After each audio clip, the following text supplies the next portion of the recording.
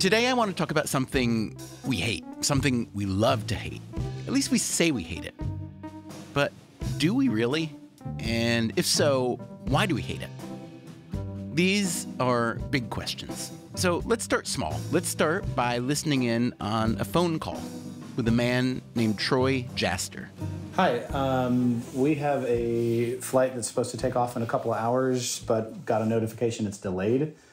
And so I'm looking on your website. Looks like there's probably not a chance that we get in tonight still. But anyway, we have to rebook in one way or another. Sure, no problem, sir. I have a reservation for a party of 4. Uh-huh. Give me one moment. Let me check your flight. Hold on, please. Jaster is a 43-year-old real estate agent and investor in San Antonio, Texas. This past Christmas, he was trying to get himself, his wife Danica, and their 2 young sons to Omaha, Nebraska to visit with the grandparents. But, as you may remember, the U.S. was getting hit just then with what meteorologists call a bomb cyclone. Frigid temperatures, big wind, heavy snow. Not the best flying weather. The Jasters had been booked on United Airlines, San Antonio to Houston, and then on to Omaha. The delay meant they'd miss their connecting flight in Houston, so United rebooked them for the following afternoon, 24 hours after their original departure time. But Jaster didn't want to wait that long. I'm really sorry to keep you waiting. Hello? Yes. I only have one seat availability on that flight for tomorrow morning. So then the first available is the 4:24 tomorrow? Yes, sir. Why don't you connect me to whoever I need to be connected to get compensated? Because we are losing a whole day of our trip. Jaster did get connected with a United manager. It took a while, and it didn't go well. I do apologize for this concern about the compensation. It really needs to be submitted on the website. Okay, so we've been on hold for an hour and a half just to hear you say that. There's nothing that you can do at all? It really needs to be submitted on the website. Eventually, he gave up. Thank you so much, sir, for being patient and understanding, and have a good day. Thank you. Bye-bye. Thank you so much. Bye-bye. Hour and 20 minutes. BS. The next day, the afternoon flight the Jasters had been rebooked on was canceled. They could have driven to Omaha. It's around 920 miles, roughly 14 hours if you drive straight through, although when your kids are 6 and 9, you might need a few bathroom breaks. And there was that bomb cyclone to worry about. So they stayed put. My wife has already been on the phone with airlines getting refunds, and it's a big bummer. There are a lot of people these days who think of airline travel as a big bummer. A Gallup poll found that more Americans are dissatisfied with flying today than any time in the past decade. Although, interestingly, a different set of data shows that customers rate most American airline companies substantially higher than in the past. That's a strange twist, isn't it? It's like, well, my flight was fine. Safe, clean, on time, no trouble with the baggage, but airline travel? Yeah, such a nightmare.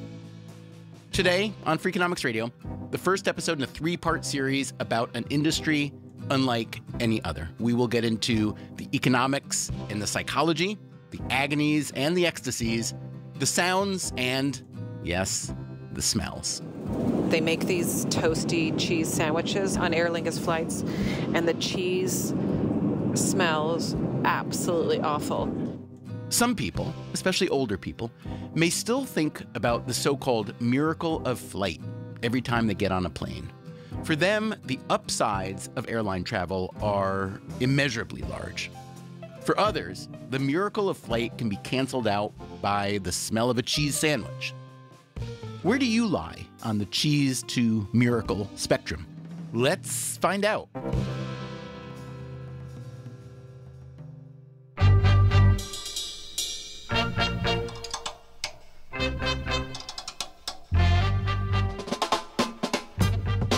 This is Freakonomics Radio, the podcast that explores the hidden side of everything, with your host, Stephen Dubner.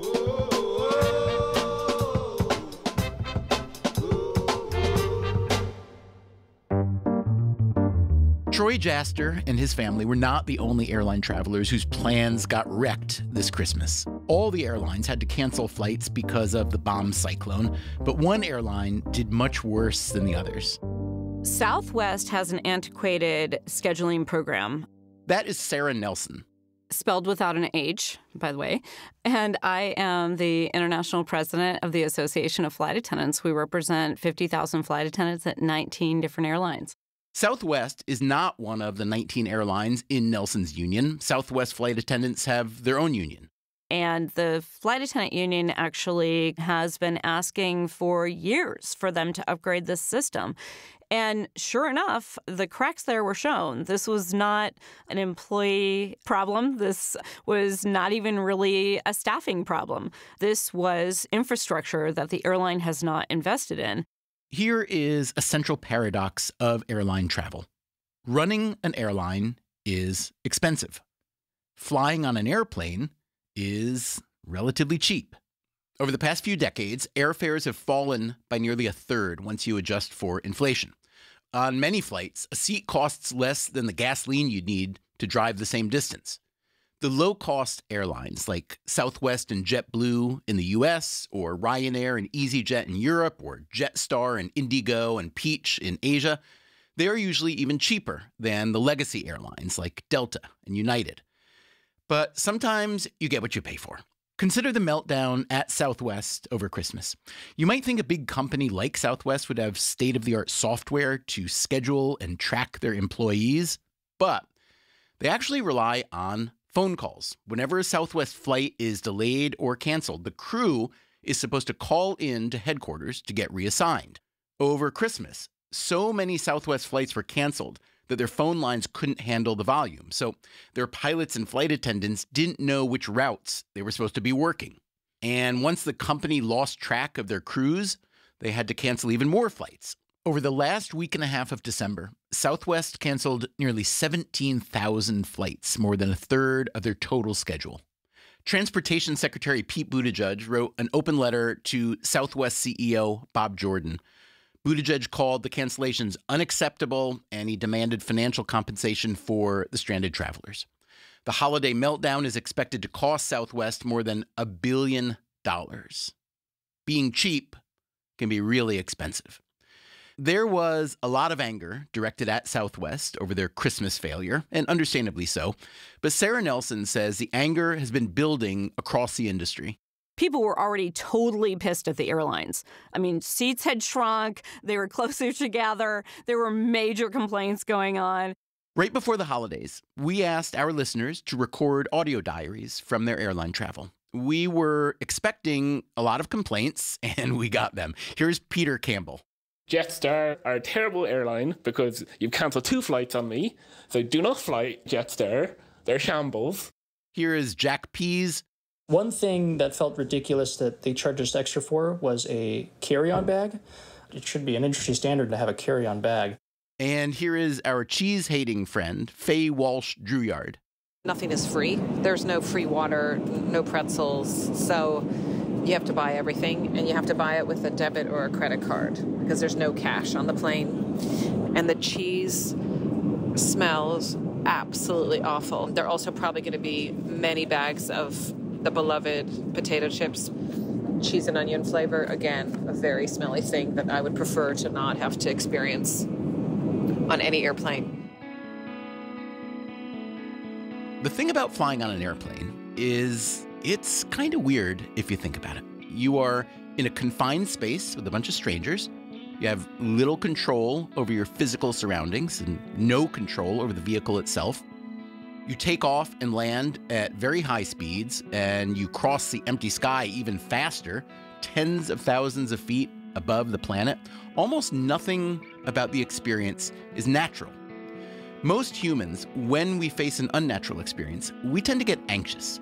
When the Brooklyn Bridge was being built in the late 19th century, spectators were allowed to climb up the approach on the Manhattan side which stood higher than the surrounding tenement buildings. And some people fainted from the height while standing on a bridge. So is it any surprise that flying might make us anxious?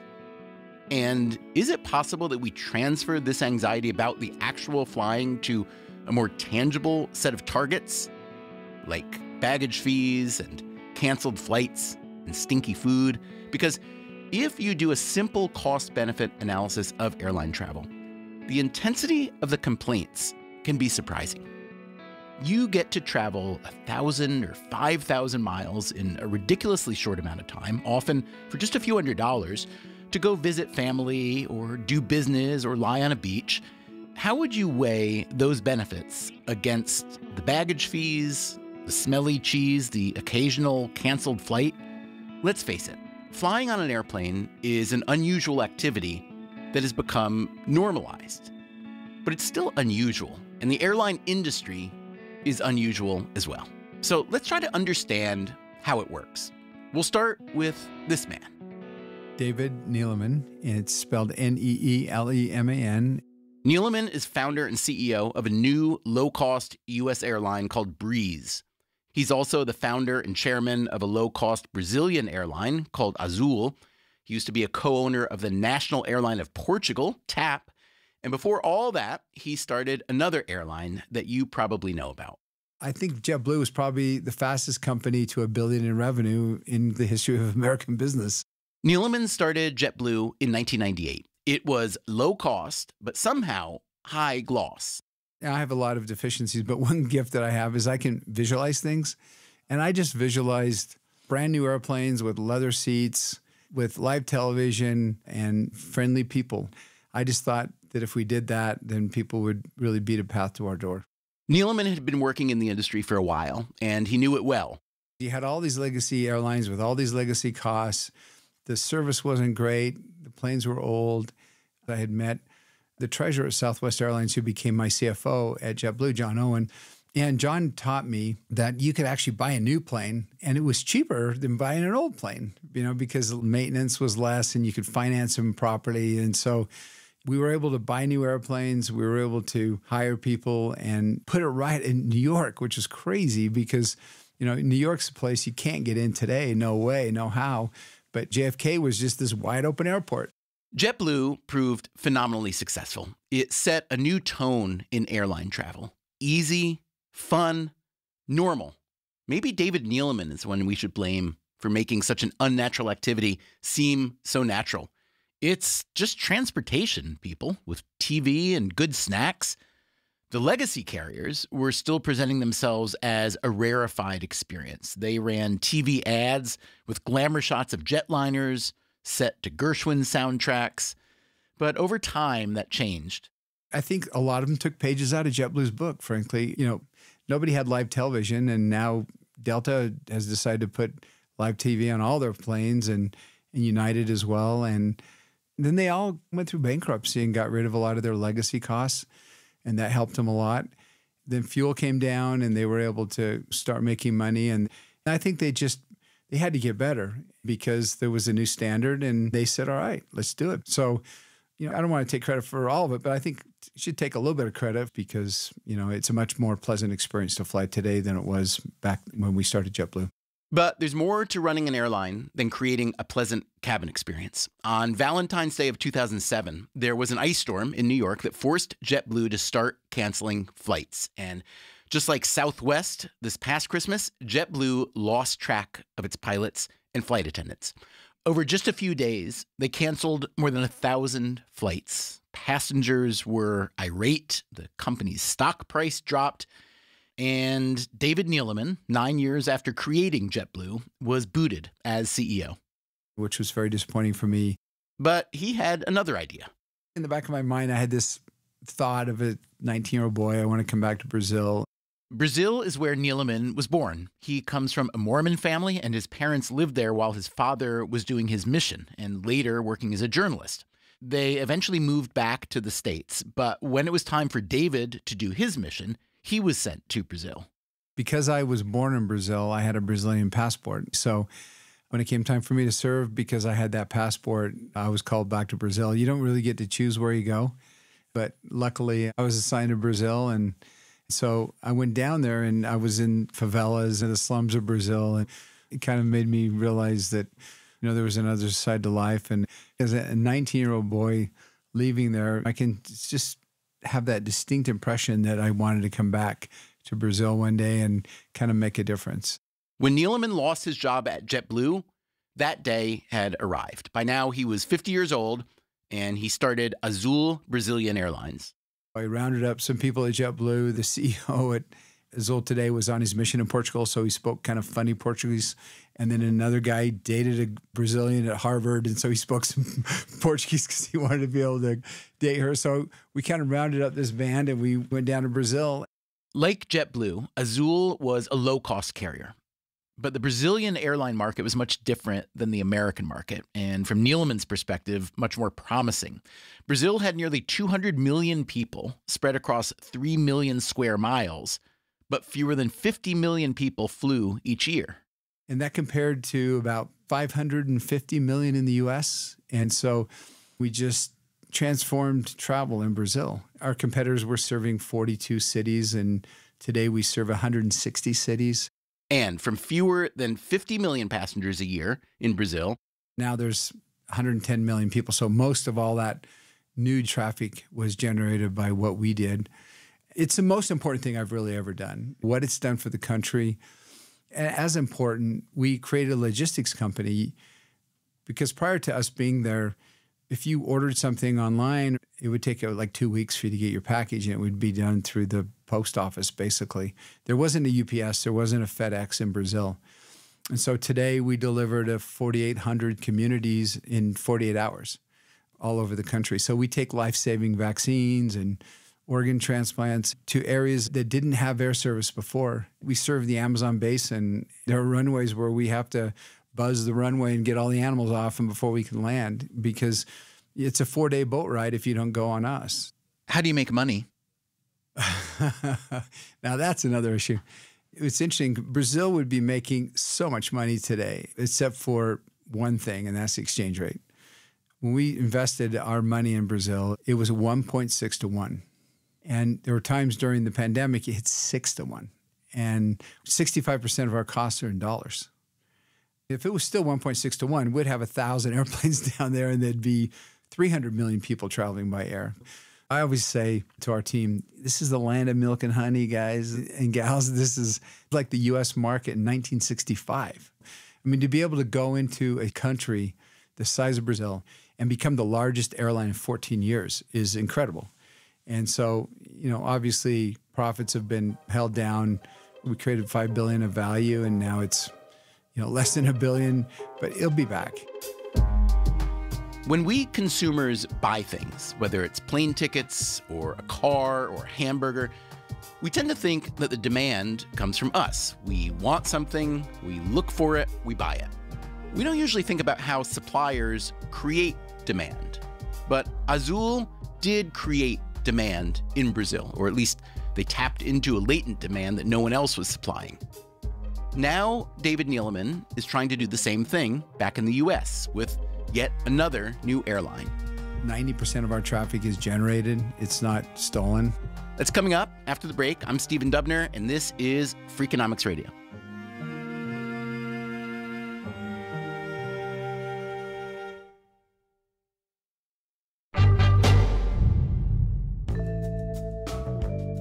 There are many things that people hate about airline travel. Here's one.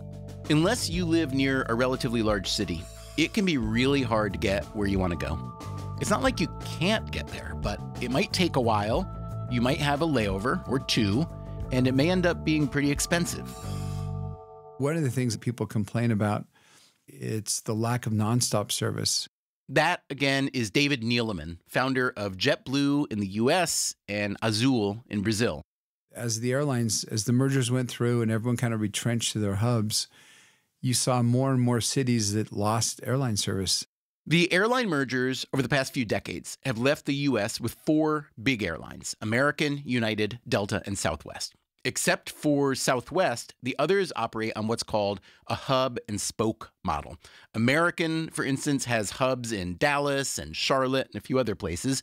United uses Chicago and Newark and Denver as big hubs. Delta has hubs in Atlanta and Minneapolis, Salt Lake City. If you live near a hub and you want to fly to one of that airline's spoke cities, or vice versa, then you're in good shape. But what if you live in a place like Huntsville, Alabama? Huntsville, Alabama has become the largest city in Alabama. City's grown 25% over the last 10 years, and air service is down 25%, and fares are up. So, it's a pocket of pain that we can take advantage of, and we can go in there and have some success. And that's why Neeleman has started yet another low-cost U.S. airline called Breeze. The reason we started Breeze is because we saw that there was less service. 98% of the time, we take you nonstop between destinations that you couldn't go nonstop. Can you explain how you decide on the routes you're going to fly with a new airline? A lot of people don't know this, and this is a holdover from the regulated days, but we are required on a monthly basis to provide the traffic figures on every single person we flew and the average fare that they paid. And it all goes into a database, and we all have access to it. So when we're looking for a route, we can say, holy, there's 150 people a day flying this particular route, and there's no nonstop service.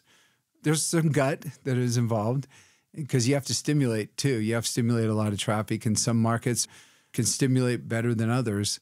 What do you mean you can stimulate? I mean, if you're living in, say, Idaho Falls, Idaho, and the drive is 16 hours to get to Disneyland, and if you want to buy a ticket, it's $450 and you connect through Salt Lake, then you just don't go, or you take that grueling trip less often, and then all of a sudden someone pops in there and says, hey, we'll take your whole family and you go for $59 each way. You will get on an airplane where you wouldn't have done it before. That's the way you stimulate traffic, is by offering convenience service on low fares. So we're just kind of filling the gaps and generating traffic. 90% of our traffic is generated. It's not stolen. When I look at your route map, it looks like it could overlay perfectly onto inter-U.S. migration over the past 20 or 30 years, which is people leaving the Northeast and going to the South and the Southwest. As we saw the industry consolidating and going back to their hubs, we saw that there was a really big opportunity for cities like Charleston, South Carolina. It's a cool city. It's the city that everybody says, wow, I want to go there someday, but no one had ever been there before. Not nobody, but, a lot of people hadn't. I remember when we announced service there last May, I said, we're starting with these $39 fares, and there's a lot of people coming to Charleston this summer that have no idea they're coming here. And now today, I think we have 22 destinations out of Charleston. It's just finding those places where people want to go. There's a lot of people from the Northeast that have moved to Charleston, that have moved to Raleigh, Durham. So there are migration patterns. And then when they do migrate, they want to go back to where they're from. They've got grandparents there, and they've got siblings, and they have baptisms and weddings and funerals and all of the things that you have to do. Neeleman was inspired in part by Ryanair, the ultra-low-cost Irish airline that started out by flying to lesser-known destinations. So I wasn't really a big believer, but what happened, it was just a cultural phenomenon, because all these Brits went to this airport no one had heard of in southern France, and they looked at all these French country cottages and said, wow, you mean I can buy this for this much quid? 50,000 quid, I can get it. And next thing you know, thousands of houses were purchased by people in England, and they were going back and forth. And so that happened hundreds of times. And Ryanair has been a fabulous success story. It's just unparalleled what those folks have done. And the fares they charge, obviously they charge extra for a lot of stuff, but what they've been able to do throughout Europe and all the traffic they've generated is just, it's a marvel, really. A marvel, perhaps, of logistical foresight, of economic analysis, and let's not forget the decades of aeronautical engineering. But do we, the passengers, see airline travel as a marvel? I hate flying. I hate flying. I get so stressed before about all the little things that could go wrong. Jet lag sucks. Being stuck in a tiny seat sucks. That is Meg Rawson. We live on Douglas Island, which is in Juneau, Alaska. She sent in an audio diary of a trip she was taking with her kids. I have Katie, who is 10, Rachel is 12, and James is 14. And part of the route with her husband. My husband will come with us as far as Seattle, then he'll go onwards for work in Houston. We are flying to Birmingham because that's where my parents live. It's where I grew up. We haven't been back to England for 3 years. We'll arrive a few days after Christmas. Today, they're taking Alaska Airlines from Juneau to Seattle, and then a couple Aer Lingus flights that they booked through British Airways. We're flying from Seattle to Dublin and then Dublin to Birmingham. By the time the Rawsons got to Seattle, they were starting to worry about the bomb cyclone and all the canceled flights. So the departure board doesn't look too bad, like not too many canceled flights. On time, on time, on time, on time, on time, on time, on time, on time, on time, on time. It's the Southwest flights that are canceled, huh? But their plane was fine. Once again, ladies and gentlemen, we thank you so much for your patience. At this time, we would like to invite passengers seated in the back row seats only. The back row seats, that will be 32 through 46. Wow, that's 32 through 46. They load the plane from the back. Please remain seated until your row seat number is called. The Rawsons' trip went really well, and 10-year-old Katie was impressed. We are on the airplane, and we just got our food. It is good food. We have like applesauce and fruit snacks. The airplane has been fairly uneventful so far. After more than 24 hours of travel, they made it to Birmingham. Hello, Grandpa. Hello. It's good to see you. And you. Shall we give Gran a big hello hug? Hello. Oh. James is very tall. And I haven't had a proper hug with Mummy. There.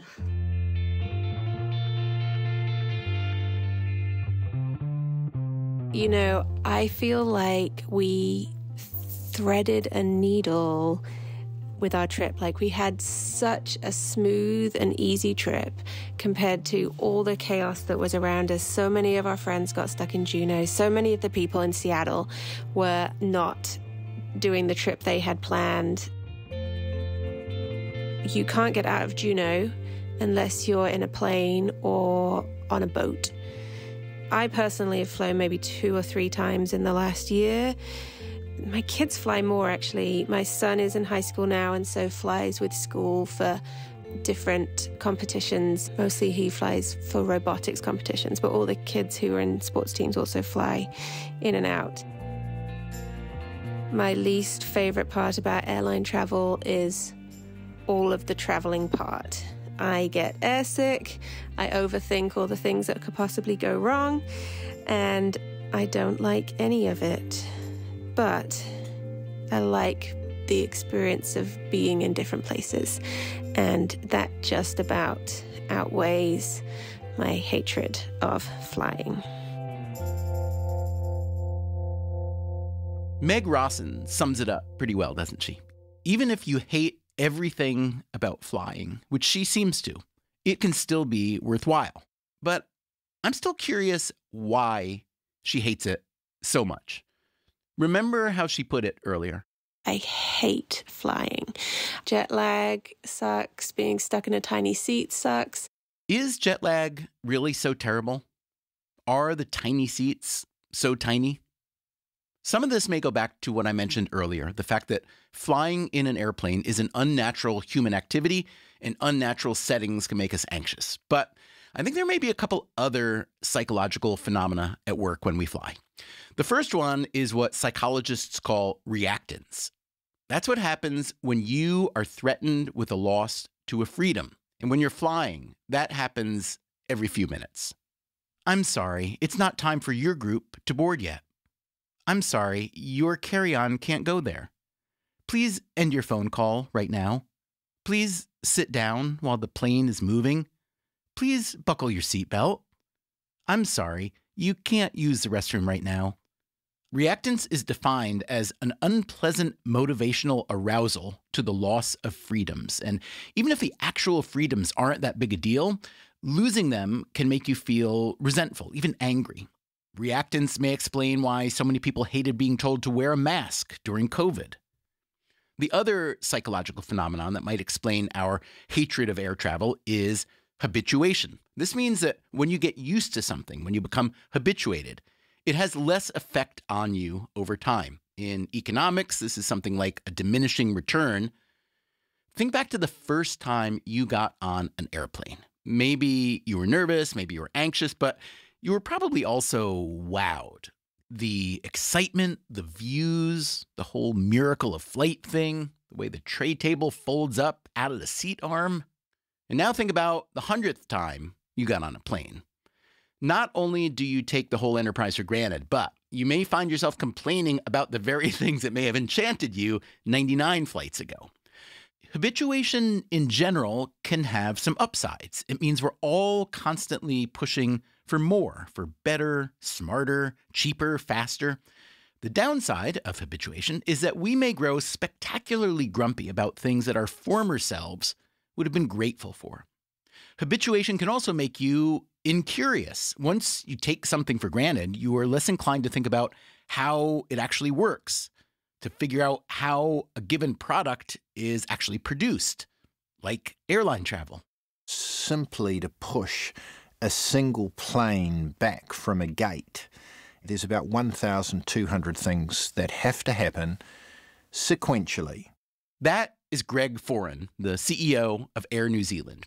He took this job in early 2020. I actually started the day after we stopped our first flight, and 6 weeks after I started, we grounded the entire airline. But things are getting back to normal now, and running an airline has been a big change from his previous job. Foran was chief executive of U.S. operations for Walmart. What's the biggest difference between running a gigantic retailer and an airline? I would say that an airline has more moving parts. It really is a network like nothing I experienced looking from the outside in. You sort of assume that, there'll be some complexity in airlines. These are expensive metal tubes flying at significant heights, defying gravity, all those things. But what I've learnt is how complex this ecosystem is, not just for an airline to get right, but for all the suppliers to get right, that then allow the airline to get it right, that most importantly, then allow the customer to leave on time, arrive on time, and not lose anything in between.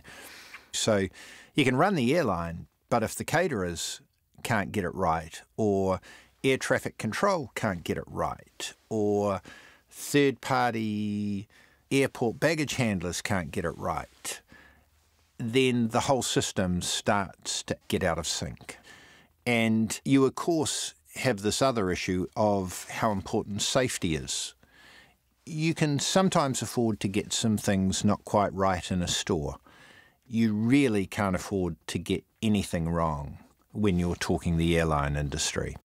That obsession with safety is where you get to the number that Foran mentioned, 1,200 things that have to happen sequentially for a single plane to push back. These sound so simple, but getting that boarding underway at the right time is quite important. And people don't want to get the boarding going until the plane has been cleaned. So if the plane isn't cleaned appropriately, then the gate staff, they'll be saying, well, are we ready to go? And they'll be communicating with the crew who are already on board. And the crew are going, not yet, not yet. They've still got 10 rows of seats to do. And if you know that it's going to take 15 minutes to board the plane and you've suddenly lost 3 minutes, then there's a risk all of a sudden that you're pushing back 3 minutes late. And that plane might be doing 5 or 6 sectors during the day. And so you can end up at the end of the day being half an hour or an hour late. And you might say, well, okay, well, that's what happens. The problem is that crew, including the pilots and cabin crew, might be scheduled to go out at 6 o'clock the next morning. So if they're, say, an hour late in, they need minimum crew rest before they start their next duty. And so if they lose an hour because they were in late, they potentially can't start until 60 minutes later the next day. In other words, if one member of one cleaning crew is tired or slow, there can be major downstream effects. This is the whole network effect, this entire ecosystem that everyone's got to be in sync to run it like a Swiss watch. We wanted to see that Swiss watch in action. So we reached out to some of the big U.S. airlines. The first one to say yes was Delta. So we jumped on a flight to Atlanta. So this is Delta's global headquarters. We're situated just north of the airport here. When you say just north, literally, a well-placed golf shot could get us there. That's correct. Literally, there's runways right over there. That is Eric Zugschmidt from Delta's communications department. Today at the airport, we're going to see some of our experts of operation out in the field. We're going to speak with the head of who runs our operation in Atlanta, which, as you may know, is the busiest and most efficient airport in the world. And what are the odds that by the end of the day, I will have had enough exposure and experience to actually fly a plane? That will take some time. We have yet to get you in a simulator, so I don't know if we can offer that right now. I am flying home tonight to New York, so you're saying I'm going to go as a passenger, not the pilot. And we look forward to serving you. Thank you. Coming up after the break, we go behind the scenes at the busiest, most efficient airport in the world. This is Freakonomics Radio. I'm Stephen Dubner. Come fly with me.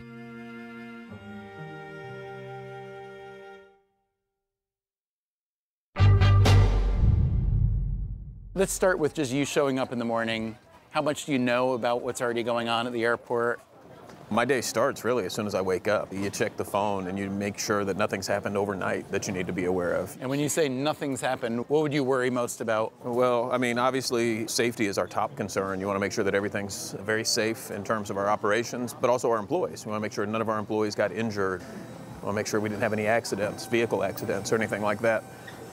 But then you also look at previous days' operational statistics. You know, how did we perform in the late hours? How are we starting up in the morning? You're always very mindful of the weather. Obviously, our business is very impacted by the weather. Matt Sparks is the Senior Vice President of Airport Operations for Delta Airlines in Atlanta. How did he get there? I started off as an engineer in our maintenance division working on jet engines, and I was there for about 15 years. I got an opportunity to come to the airport about 10 years ago, and I was going to be the person responsible for baggage operations. Okay. So moving suitcases around the airport. I thought that would be the easiest thing in the world. Because you don't have to deal with people. Well, we'd been building jet engines for 15 years, so it sounded very simple. But I had no appreciation at the time for the vast complexity of airport operations. Psychologists tell us that once you get used to something, you take it for granted and you just want more. You want it cheaper, better, safer, you want the food better, da-da-da-da-da. So can you talk about the gap between the public perception of airline travel, including the economics, and the reality? I think the most noticeable gap that we see is, rightly so, a customer expects that I've purchased a ticket, there's a 5 p.m. departure, I expect the airplane to leave at 5 p.m. And sometimes there are factors that can impact that are within our control, and our customer has every right to hold us to task for that. There's other times where, you know, it may be weather impact, things that are completely outside of anyone's control that can impact the flight schedule. Does that frustrate you a little bit? Oh, it can at times, but you try to remember every customer on every seat on every flight has a reason to be there. There's some place that they're trying to get to, there's someone they're trying to connect with, and that's the business we're in. We signed up for this. We're walking down a concourse. Tell me where we are exactly. We're on T concourse, one of our domestic concourses. I see shops on the right, I see gates on the left, but I think what our listeners would really like to know is, like, what else is going on? What are we not seeing that makes this all happen? It's very much like an iceberg. You know, you only see the top 1/3. There's a lot of activity if we walked over to the windows. Let's walk over to the windows. As a customer, we're all very familiar with the activity that you see in the airport, in the lobby, the trains that take us back and forth to the different gates. But when you look out the windows, you see our agents below wing that are using a belt loader to load bags and cargo onto an aircraft for departure. And then this gentleman that we see here says ALA on the back of his vest. He's responsible for the load of the aircraft, that all the weight and balance is accounted for. ALA stands for what? Aircraft load agent. So Okay. he's in charge of the ground activity around the airplane.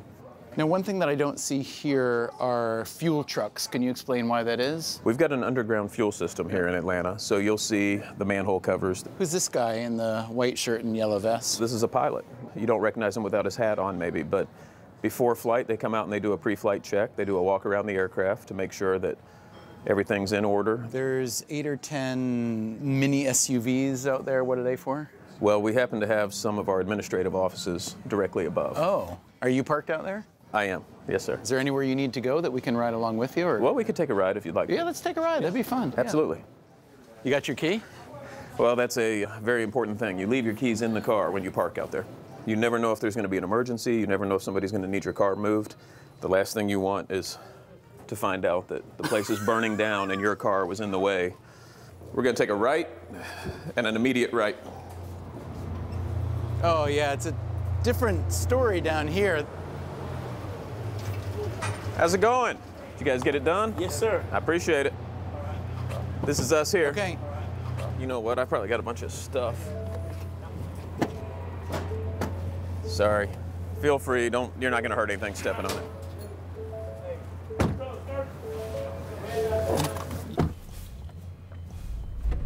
We are currently driving underneath C concourse. So this is the part of the airport that most people don't see. This is unbelievably massive out here. I mean, when you're a passenger, you come into or go out of one terminal. But here, we're just driving, and this looks like, to me, like 400 or 500 yards between each terminal, right?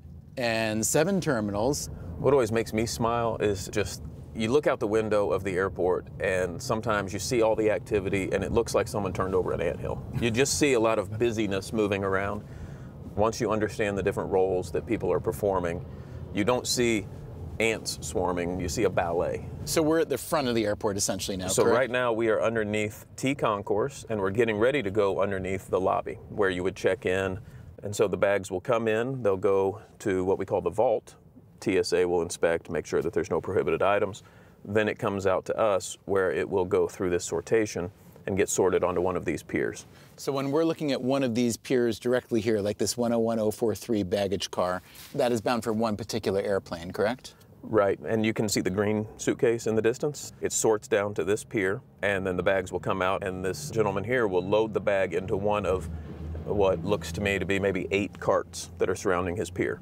So this looks pretty orderly, but it doesn't look crazily highly technological. There's a lot of human touch here, yeah? There is. How do you lessen the error rate with all this human touch? One key investment that you can't really see from a distance, but we've got RFID tags embedded in the white tag that you get affixed to the handle of your bag. And so that RFID tag, we've got sensors throughout this bag system. So historically it was barcode scanning that was causing these bags to land on the appropriate pier. Now we've backed up our barcode scanning with RFID readers as well. So when bags are misplaced or delayed, is that just a time issue then? Every stand-up comedian that you'll hear will talk about lost bags. And I won't say that it has never occurred, but the vast majority of the time, a bag doesn't get lost, it gets delayed. If you have a flight that's late into Atlanta and you've got a tight connection, it's possible that you can run and make that connection faster than I can get the bags offloaded and get them to the outbound flight. And remember, when you fly in, the bags that came with you are going to 20 different destinations. So I've got to have people that take those bags and then do a milk run to drop them off at multiple locations. So, you know, I might get your bag, but then the next flight, I just didn't have quite enough time to get to. Considering that RFID technology has made baggage transport a lot more efficient, what's the next technology upgrade that you'd really like to have, but you don't have the money for yet? Well, it's not necessarily a function of not having the money for it yet, but autonomous vehicles is probably the thing that I'm most excited about. And when you say vehicles, you're not including airplanes, I'm guessing? I'm not including the aircraft, but really everything else. I've got someone who's loading bags into a cart and then driving those bags out to the airplane. I would love for someone to be able to load those bags onto a cart and then press a button and dispatch that cart to drive itself out to the airplane. Sure. I want my employees to be doing jobs that only humans can do, right? It's the interaction with people. It's taking care of our customers. There's a lot of tasks that we do that I'd love to let a machine do for us so that we could put our human capital towards human interactions. That's interesting because some firms and some industries are really trying to minimize human interaction. Supermarkets now you go and there's auto checkout. So you're saying that you would like to kind of redeploy the human capital to have more human touch in an airport? There's two schools of thought, and we've got both types of customers. You've got customers who say, I know what I'm doing, I know how to transit the airport, I really don't need to talk to anybody, stay out of my way. And for you, we have the app, and we've got self-tagging bag kiosks, and the sign will tell you when it's time for your zone to board. We've got other customers that may be nervous travelers, or maybe they just say, I'm going on vacation, I want to be catered to a little bit. This is an experience, I want to have fun. I was describing to you earlier, the bags get collected in the bag room, they get brought out to the gate. Here in Atlanta, 75% of our customers are connecting. They're not originating here. Your bag flew in with you and it's going to fly out on another airplane with you. And so we call those tail-to-tail bags. I have to offload your bag off of one airplane along with a lot of other bags. I have to say, you love baggage, don't you? I do. I can tell you never left your baggage nerd behind. I spent a few years doing it. So baggage is one of how many main operations? I would say there's 4 primary functions. There's the above wing function, which is what the customer experiences. Below wing, we break that into 2 parts. There's the ramp function and the baggage function. Baggage, we've been talking about it. Ramp is all about how we meet an airplane, get the things off of it that need to, put the things back on it, and then safely push that flight. There's a lot of other business partner functions that don't really fall into those categories, like fueling, servicing the lavatories, catering, etc. And then the 4th function that we oversee at the airport is what I would say is the tower function. That is the nerve center, the brains, the control center that oversees the ground movement of the aircraft, deciding which gates which airplane should park at.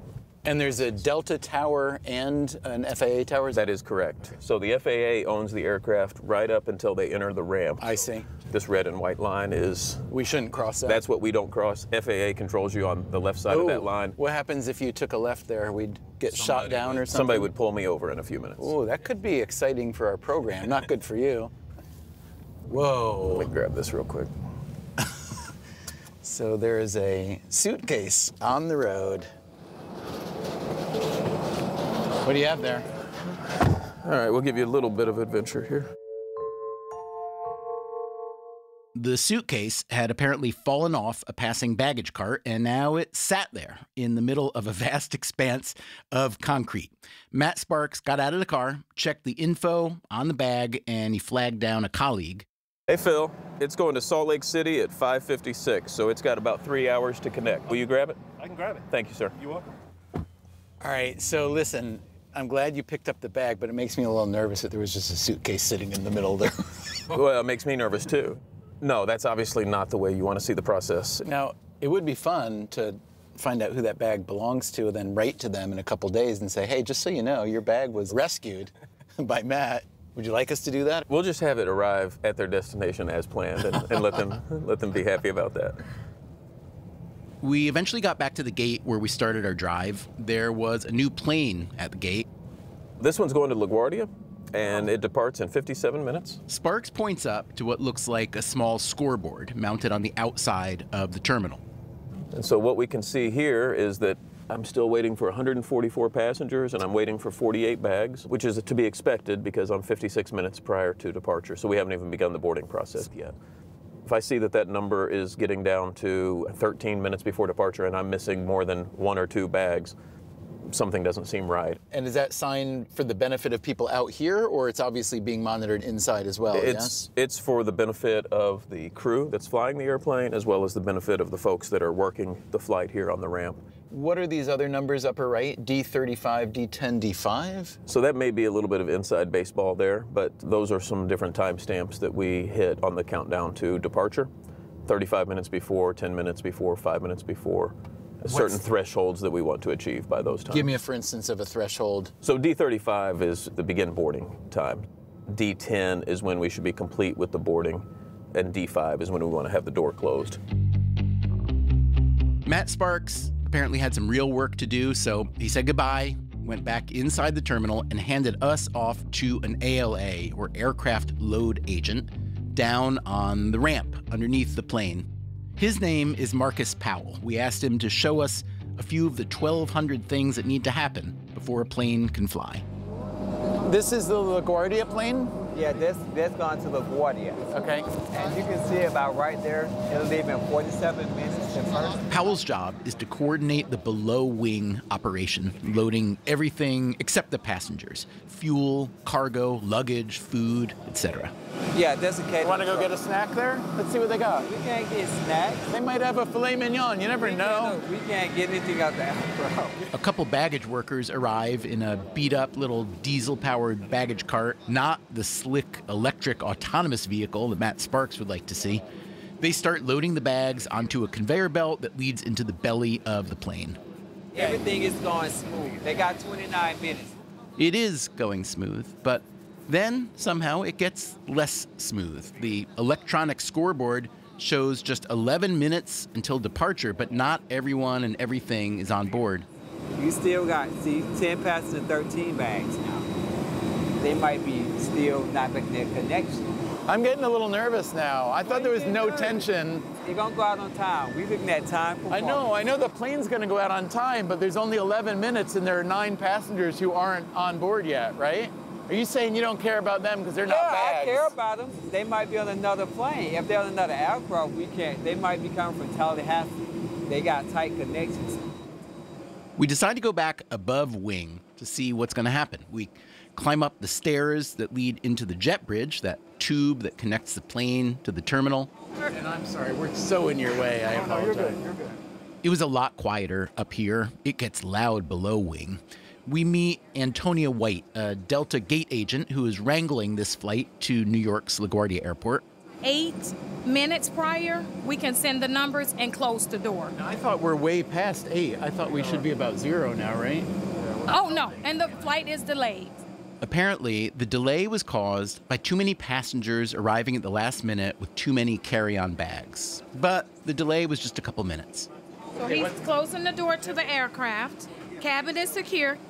He's adjusting the jetway. And this will start moving. So he's going to move it back once he gets the okay from the ALA, the ramp agent downstairs. The ramp agent, Marcus, must have given the okay because the jet bridge now starts pulling away from the plane, and then the plane itself starts pushing back. That's it, and it's over. That's it. Can I just say, this is kind of sad and anticlimactic because they're going somewhere and we're just standing on the ramp. We should be going, right? I'm happy to be with you here, but we're literally standing. This is when you said, come on, let's watch it happen from here. Wait a minute, Stephen, are you not excited about this watch? Come on, what the freak is going on? What the freak?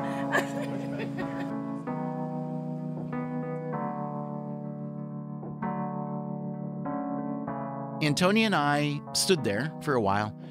We watched the plane make its way onto the taxiway and get in line for takeoff.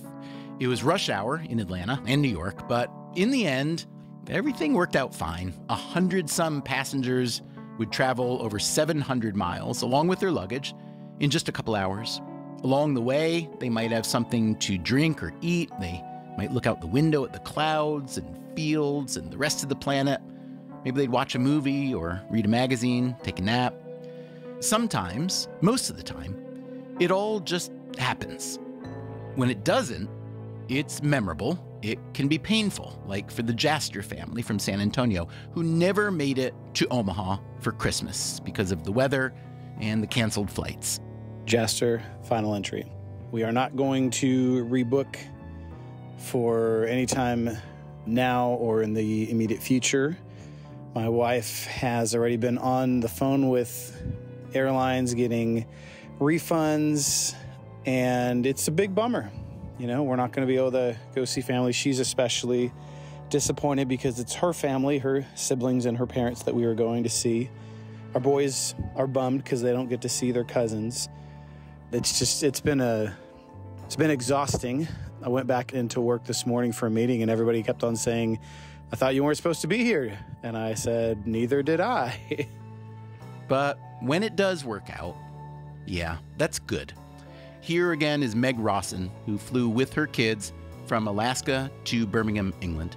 This is home for me, and it's a home that I haven't lived in for 18 years now.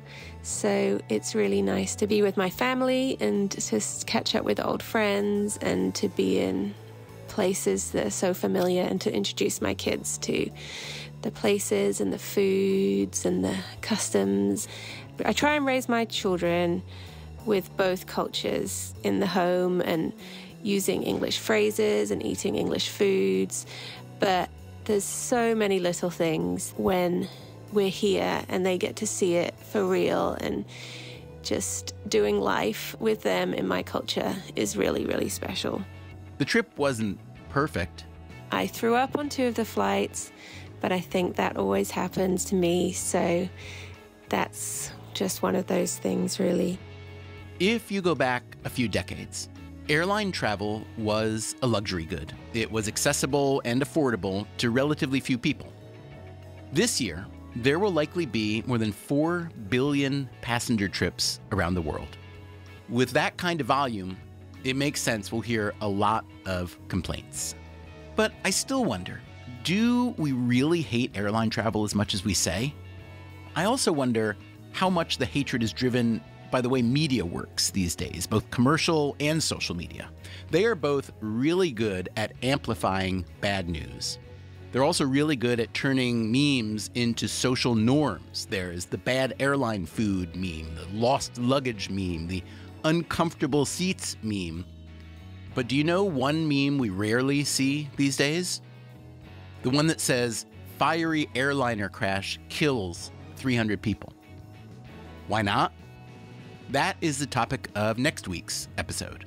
If you go back 30 or 40 years, air crashes were not uncommon. How did air crashes become so uncommon? Also, 1.3 million people are killed every year on roadway crashes. So is there something valuable to be learned from how the airlines got so safe? That's next time in part 2 of Freakonomics Radio Takes to the Skies. Until then, take care of yourself, and if you can, someone else too. Freakonomics Radio is produced by Stitcher and Renbud Radio. You can find our entire archive on any podcast app or at Freakonomics.com, where we also publish transcripts and show notes. This episode was produced by Ryan Kelly and mixed by Greg Rippin with help from Jeremy Johnston. Special thanks to all our listeners who sent in their travel diaries and to Lillian Bates for helping organize them. Our staff also includes Zach Lipinski, Morgan Levy, Catherine Moncure, Alina Kuhlman, Rebecca Lee Douglas, Julie Canfer, Eleanor Osborne, Jasmine Klinger, Daria Kleinert, Emma Terrell, Lyric Bowditch, and Elsa Hernandez. The executive team of the Freakonomics Radio Network is Neil Carruth, Gabriel Roth, and me, Stephen Dubner. Our theme song is Mr. Fortune by the Hitchhikers. All the other music was composed by Luis Guerra. As always, thanks for listening. That last figure, BTC minus 14, is that the price of Bitcoin you're monitoring? No, block time compliance, I think. Don't quote me on that one.